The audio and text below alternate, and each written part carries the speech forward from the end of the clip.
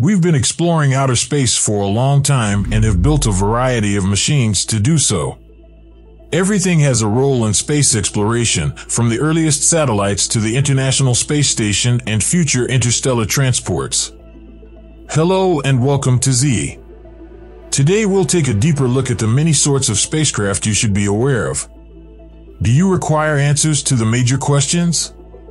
Then why not subscribe to Zeey for more videos like this one and ring the bell for more thought-provoking information. NASA maintains a list of the 8 different types of spacecraft it currently uses, ranging from flyby spacecraft like the Mariner and New Horizons probes to observatory spacecraft like the Hubble and James Webb Space Telescopes.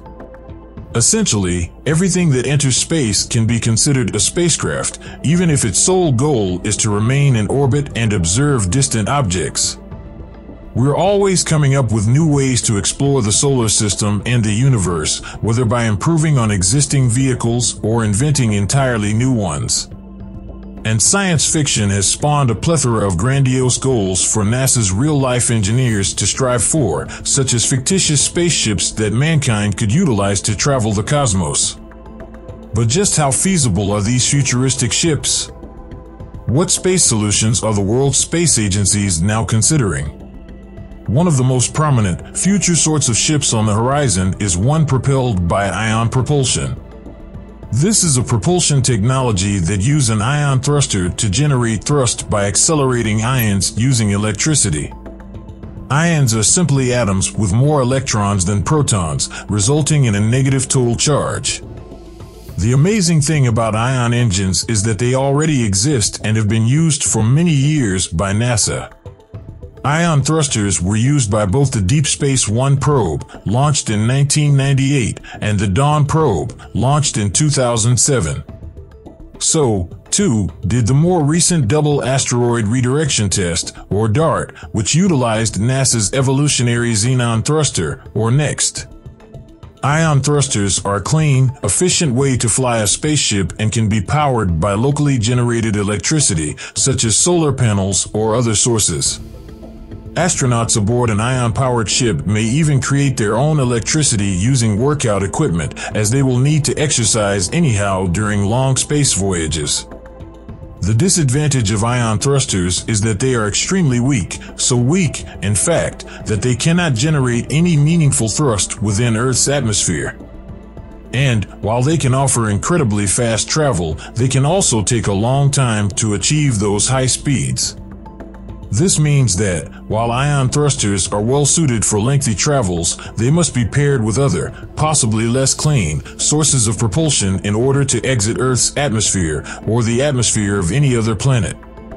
As a result, they are currently only employed on small objects, like as probes, and only once those probes are in orbit following an initial launch using a standard rocket. However, another, even more imaginative propulsion method may be just around the way. It's one that doesn't yet exist, but theoretically could: warp drives. Warp drives, like wormholes, appear to be possible according to Einstein's field equations. However, for a long time, it was assumed that building one would be impossible. A massive fuel source would be required for a warp drive, and only exotic matter was expected to fit the bill.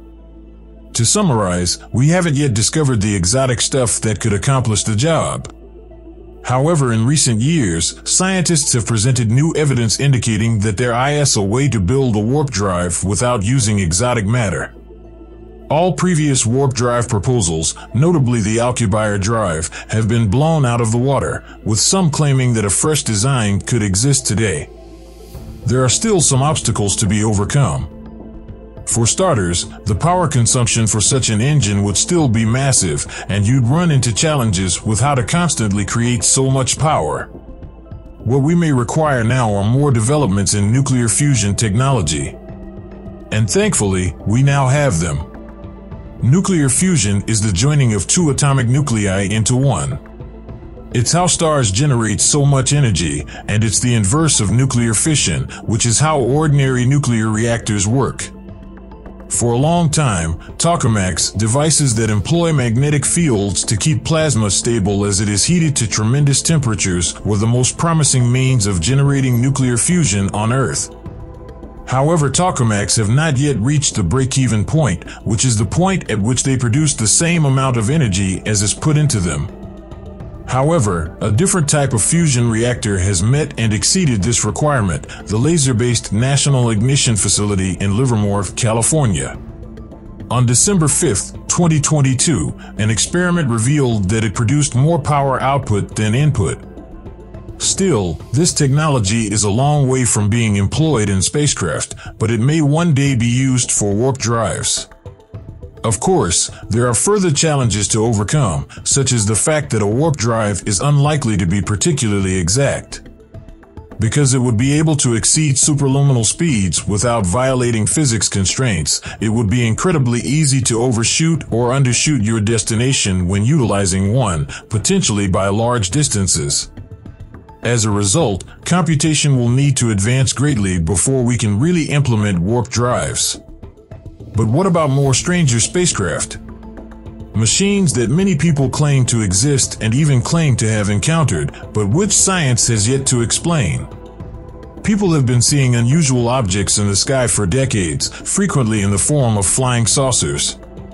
These are the most iconic alien spaceship, the archetypal UFO.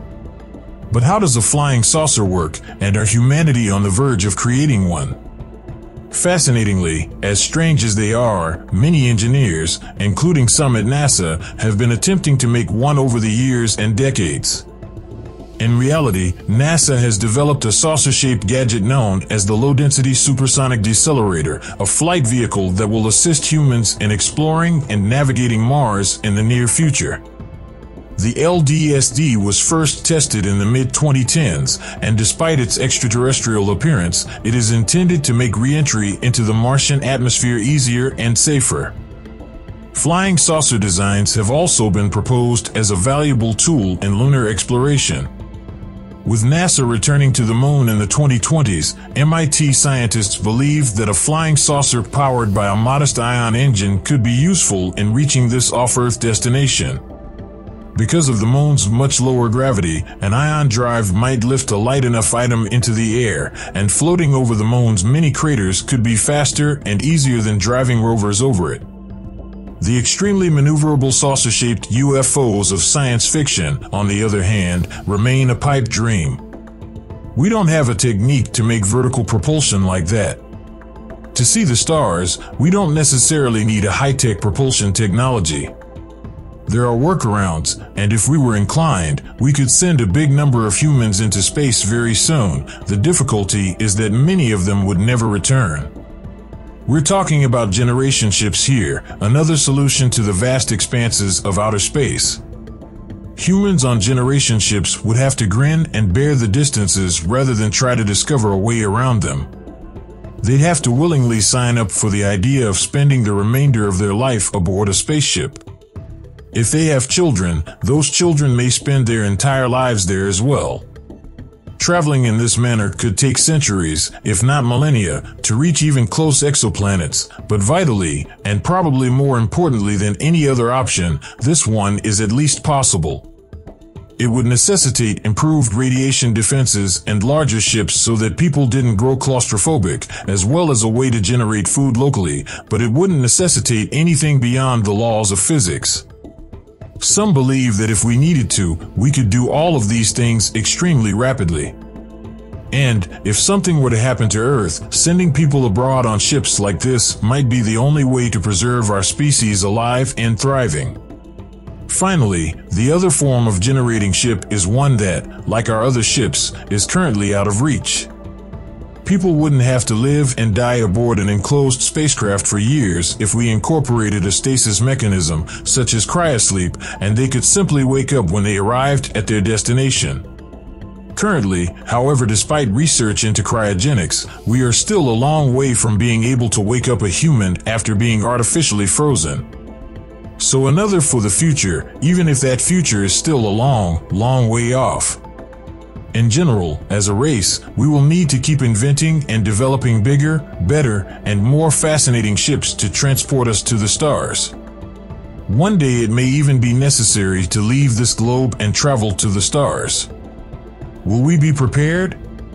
At the very least, the preparations are in place, because those are some of the different types of spacecraft you should be aware of.